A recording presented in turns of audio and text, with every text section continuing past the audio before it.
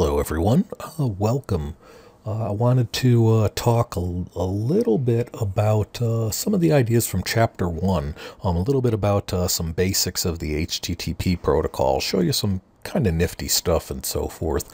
And then we'll have some other videos talking about some more hands-on experience and all of that. So if you made it through, if you read through Chapter 1, you were able to understand it, that's great. Honestly, Chapter 1 is kind of a drinking from the fire hose. There's lots of stuff in there. Some of it's kind of technical and everything. And you know, I don't really expect that you have a full handle on all of that, right? Because they introduce HTML, CSS, JavaScript, all that stuff together and so forth. You know, there's a lot of stuff there. Okay, so, you know, again, if you didn't quite get all of it right off the bat, that's okay. We're gonna spend a lot of time talking about that stuff. The first thing that I wanted to talk about is this here. Okay, so what this is the ACM, Association for Computing Machinery, and IEEE model curriculum for an IT program. And what they show here is what they refer to as the pillars of an IT program, right? So right off the bat, we see programming is in fact one of the pillars, right? And again, you know, hopefully you understand that by now. I mean, at this point in the program and so forth. But certainly I do see a lot of students who will say things like, hey, I'm in IT, I don't need to program. Well, you know what? It's one of the 5 pillars. Okay, so yeah, clearly you do need to program. Also, you know, there's databases, right? And a lot of what you do with databases, there's a lot of there is programming with that. So yeah, we can kind of claim databases as one of those too. But take a look at this one over here, web systems, right? That's what this class is about. Okay, so this class is about dealing with systems on the web. That is, how do we create web pages? How do we have interaction? How do we deal with the client side? How do we deal with the server side? All of that, right? And that is heavily programming, right? So, you know, again, kind of gives you an idea of just, you know, how much programming really is part of that field. What I wanted to just start off showing sort of the basics of dealing with this stuff from Chapter 1. The good news is that the HTTP protocol is entirely text-based. Okay, and so what I mean by that is basically the exchange between both the client, the web browser, and the server, the web server, is effectively all just really in plain text. Okay, so let me show you an example of this. Okay, so here what I have, I'm running Linux. It's actually a version of Kali Linux. And you know, if you've never used Linux and all, you don't have to worry about that. You're not responsible for this. But I do want to show you something that's kind of neat. Kali Linux actually is a flavor of Linux that is used by penetration testers. And penetration testers just a nice word or legal way of describing or a way of describing someone who legally hacks servers. So if you continue on in the program and you take my ethical hacking class, we talk all about Kali and using the various tools and so forth. So let me show you, you know, sort of one way of playing around with a server, and hopefully we can kind of learn a little bit more about the HTTP protocol. Okay, so the first thing I'm going to do, I'm going to actually open up a browser. And I'm going to show you sort of a really simple web page that I created just for demonstration here, right? So I'm just going to paste the web link in here, right? And there it is, right? So hello from HTML, a very simple web page for demo. Here's a cool meme. There's a picture, and so forth, right? And I do want to say, you know, there's nothing to disparage women and all of that. I support women. I support women in IT. This was one of the first images that came up. I thought it was kind of funny. That's why I used it. All right. Anyways, so there's our web page, right? But here's what I want to show you, right? I want to kind of show you how this stuff can be used and really kind of how that process happens. Now, in the hacking class, or sometimes in a networking class, you might use something called Wireshark, which is a full packet sniffer, and it captures kind of all the different layers and so forth in terms of the communication. And don't get me wrong, it's great. It does the job. I mean, it is the tool for that kind of stuff. And certainly, even as a web developer, there might be times where you'll need to use it. Just as an example, when I was working in industry, there was a point where I was working. A colleague of mine and I were both working on a particular protocol, sort of a unique protocol that we had created. My colleague was working on the server side, I was working on the client side, and we were trying to make sure that sort of documentation was where it needed to be and so forth. And so we got to a point where our client and servers weren't quite talking to one another, right? So, I went to him, I said, look, I don't think you're sending the right kind of information, and of course he got a little defensive about this. He said, no, you're probably just doing something wrong, right? So what did we do? Well, we ran Wireshark, and we looked at exactly what was going on in Wireshark, and found out, well, turned out actually he was wrong. His thing wasn't doing what it was supposed to do. So he had to fix his code, and then off we go.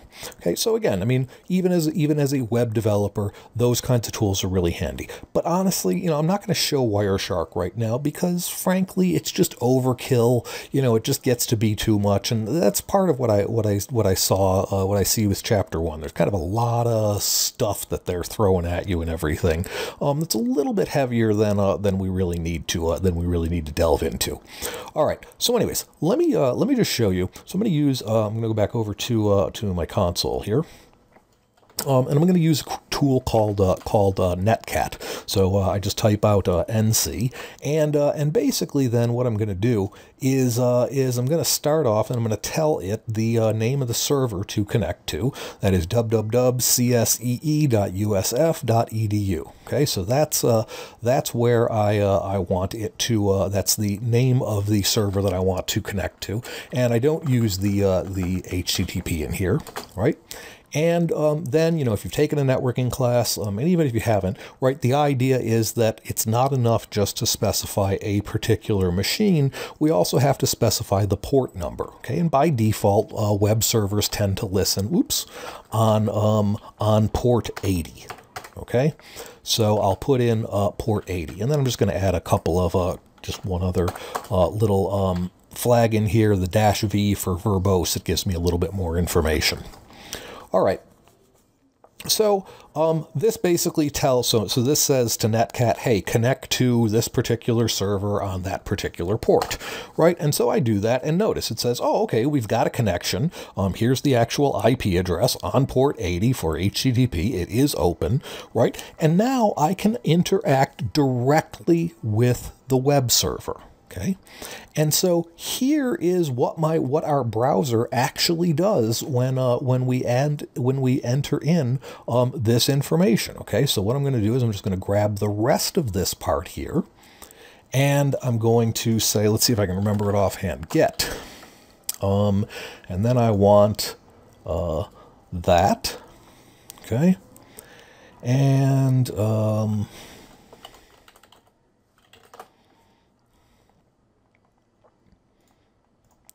okay, so I can say that I want to get that particular page, right? So notice I have all the stuff from the URL after the server, right? So the /p_ventura/web/simple HTML. Okay, so that's the first part, right? So and there, it turns out there are actually a few different methods for that web servers allow us to use. So in this case, we're using the sort of the most basic of this, namely the GET request. Okay, there are other ones as well. All right, so I can enter in that part, and then what we also want to do, okay, and from Looks like we might have timed out there. I think we did. I think we actually got disconnected. Yeah. All right. So let me go ahead and run that again. There we go. And then I'm just going to copy this back down and paste that in. Okay. And notice I did my get, and it actually was able to figure out, hey, yeah, here's the actual code of the page. Okay. Now, technically, I kind of used an older version of HTTP. For instance, if I kind of used the newer version of the request, namely 1.1, oops, sorry, it's sort of missing a part here. Get, and that, and then we can say HTTP/1.1. Right? And notice now when I hit enter, I don't get anything back, right? In fact, I have to sort of send a separate line. And now I actually get back a different message, right? It says HTTP 1.1 code 400 bad request. Why is it a bad request? Well, it's a bad request because with HTTP version 1.1, not only do I have to specify what the path is to the file, but I actually also have to specify a section called the host. Okay, so let me do this again. Again, I'm going to do my connection in like so, and I'm going to grab this whole thing here, just like that, and paste that in. And so then I would send a host header saying basically a sort of where we were. So I can say www.cseeusf.edu. Okay.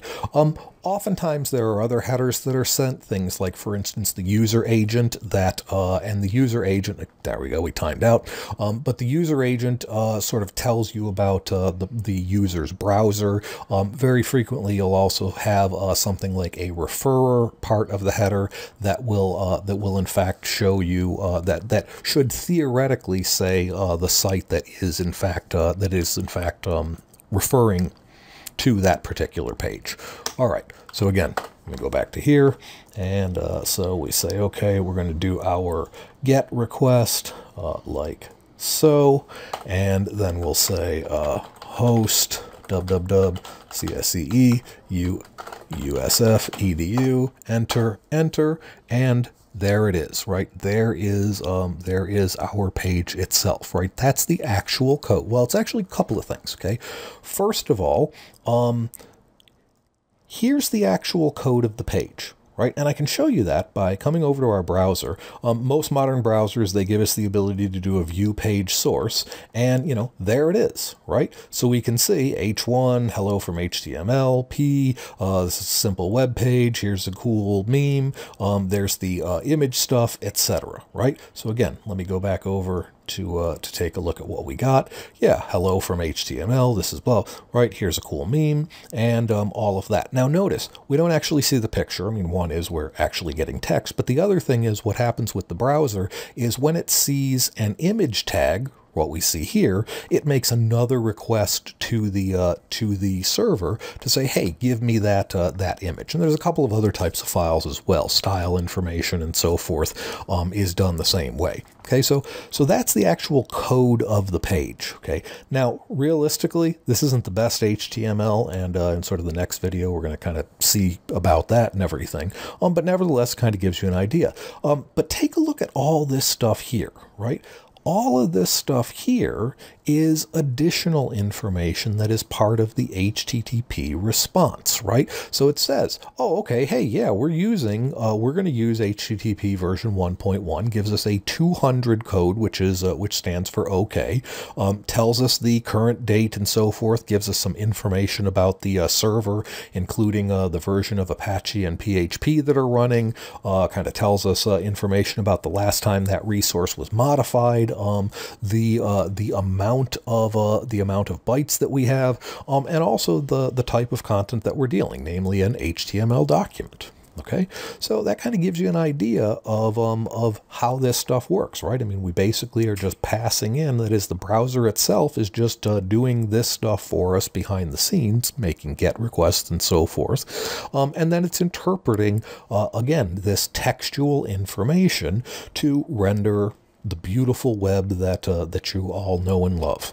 Okay, so hopefully that kind of has taught you a little bit about that stuff. And again, I said, sort of in some of the next videos and all, we'll look at a little bit more at writing our own HTML code and so forth.